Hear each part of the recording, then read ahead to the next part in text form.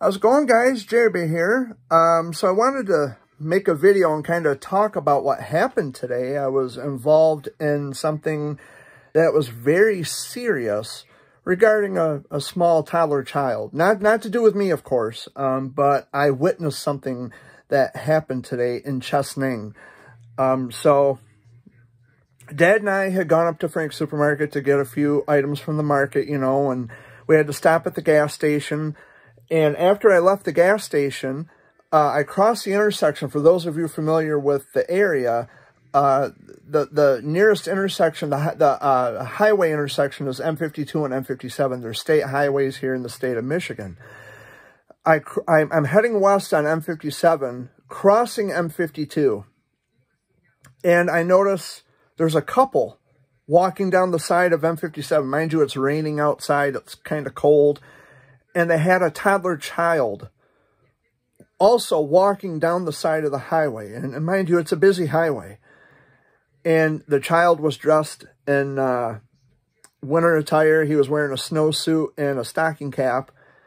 And immediately, I thought maybe they were broke down. I didn't see any vehicles, but I thought maybe they were broken down somewhere. And so my human instincts had immediately kicked in. I pull off to the side of the road. And the minute I pull off to the side of the road, I look in the rearview mirror. They scoop this child up and they run, literally run back in the other direction. I get out of my van. My dad steps out of the van and like, whoa, wait a minute. Where are you guys going? Are you broke down? Do you need help? And they kept running. Well, another truck had pulled up, offered the same thing to the adults and the child, and they kept running. Do you need a lift somewhere? No, they kept running. And then the guy driving the truck had pulled up behind us because he lives in a town called Elsie, which is southwest of where I live. And he says, yeah, I was just going to offer, a ride. Maybe they needed somewhere to go. And he says, I noticed that you pulled off to the side of the road, and I figured I'd do the same. Because the guy driving the truck actually had kids, or he has kids. They weren't with him at the time, but he had a car seat in the back seat. In the crew cab of his truck. And he said, I was willing to, offer a ride wherever they had to go. Well, he called the police and reported it.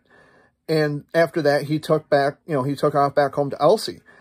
And so what I did was, I did a U-E on M57. And when I crossed the highway, I saw the woman walking. I didn't see the man or the child. So I pull into the, it's called the Oyo Hotel. I pull into the parking lot at the Oyo, and the woman comes walking up, and I said, are you guys okay? I said, I thought maybe you were just broken down somewhere. Maybe you needed a lift, And she said, no, the old man's trying to kidnap my son, but thank you anyway. And I'm thinking, trying to kidnap your son, there's no way I am leaving. So what I did was I pulled into the, it was the west driveway, and I pulled off to the side far enough so as to not, obstruct traffic coming in and out of the hotel. Well, I waited for the police to show up. Well, then I see I turn around like this, and I see the man walking out with the child, and they're literally having a tugging match with this toddler child. Now, mind you, this kid is probably, I'd say, 3 or 4 years old. And right then, I called the police myself. I said, nah, this isn't going to fly with me. So I called Saginaw County Sheriff's Department. The person on Central Dispatch actually told me I need to calm down, and they're aware of the situation. But I'm sorry, when there's a child involved, I don't do calm. If I think a child is in danger or in harm's way, I do something about it. So the cops showed up, and I'll just say, skipping through all the other minor details, the little boy will be going home with his father tonight, which he is home with his father tonight. As it turns out, it was all the mother's fault. Whatever was going on, I'm not aware of those details, provided it was a domestic dispute. And so the little boy's with his father tonight. Hopefully he has a nice warm bed to sleep in. I'm thinking about the little fella, and I stuck around so as to make sure that nothing further was going to happen, just to make sure that the child wouldn't be harmed in any way.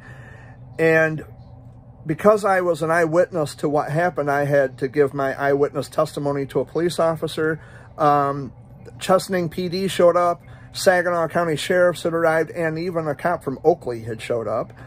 And I had given my eyewitness testimony to a cop from the Chesaning Police Department. I think his last name was Ott, badge number 4604, just to put that out there, because I plan on going to Chesaning PD and giving my commendation to the officers who were called to that that dispute.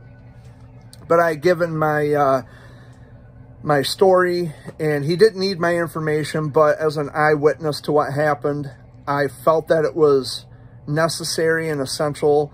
Might have been a missing, piece to the puzzle of what was going on.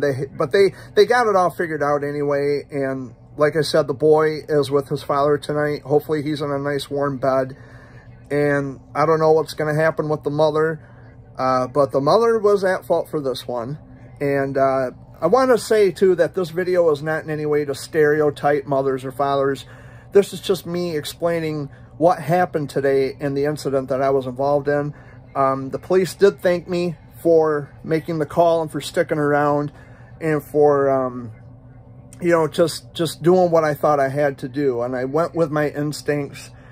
I'm not looking to play hero with anybody, but it's just a reminder that you never know what's going on in the world nowadays. This world is in a bad way. Humanity's in the toilet, and we just got to do what we can to make sure that people are safe, especially children, because they're defenseless. They can't take care of themselves, and they got to have, they got to have people out there looking out for them. And so, anyway, I just wanted to share with all of you what happened today, and I was really on edge. I was scared for that little boy.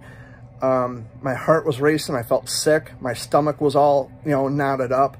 I felt really sick. And I was really just disturbed by the actions of these two grown people, although the mother was in the wrong. But still, when there's a child involved, you can't take chances. You take no chances. So anyway, guys, that's my video. I know it's been a while since I've uploaded any new videos to this channel, but just want you to know I'm doing okay. And it was quite the crazy day today. I love you all. I thank you for watching, and stay tuned, more content to come. Have a good one.